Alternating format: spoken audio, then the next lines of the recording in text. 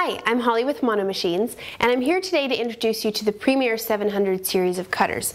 Now, this is the 715 model. It's 15 inches, and it also comes in the 724, which is 24 inches. Now, as you can see, it's got a sturdy wood base. This is going to last you quite a long time, and it's also quite light, so it's mobile, and you can take it from office to office or wherever you need to take it.